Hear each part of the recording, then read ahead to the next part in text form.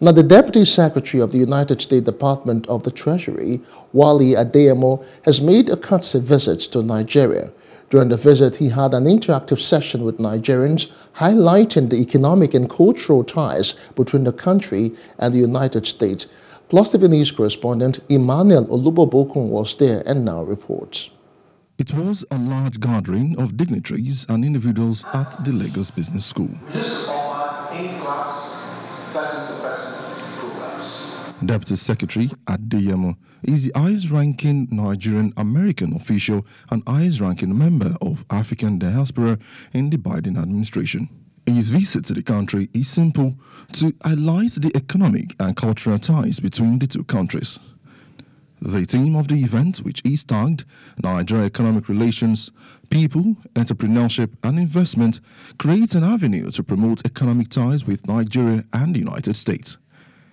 In our remarks, the Vice-Chancellor, Pan Atlantic University, Professor Enade Okoneda, speaks on the importance of international relations, as a single country cannot stand on its own without help from others, especially in the areas of economic growth and development. The United States is a major investor and trading partner with Nigeria, and we hope to see an enhanced trade and investment relationship between our countries with your visit to Nigeria.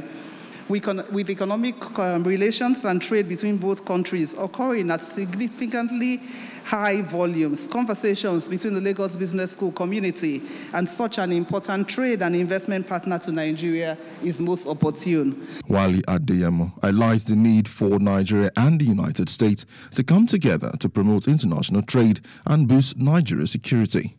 He also discusses the opportunities available through programs like the African Growth and Opportunity Act, which has provided eligible sub-Saharan African countries, including Nigeria, with duty-free access to the U.S. market for thousands of products. I'm here because unlocking Nigeria's economic success can transform not just a country, but an entire continent. But in order for us to make progress, it is important for us to focus on reform. And there are, of course, many reasons why the United States remains committed to these partnerships and the reforms that Nigeria needs to make. From our people-to-people relations, to our shared values, to our common economic and security interest. I want to spend the remainder of my remarks highlighting some of the steps needed for the type of growth that creates economic opportunity for the Nigerian people. First, Nigeria needs a stable naira. You stop into any small business or market, and you will hear shop owners and customers bemoaning the lack of a stable currency. Unifying Nigeria's foreign exchange rate will also create the kind of macroeconomic stability that is essential to attracting foreign investment. The meeting breaks into our question and answer session. Salient questions are raised on the contribution of the United States towards fostering support to the Nigerian government. As expected, the Deputy Secretary did justice to them.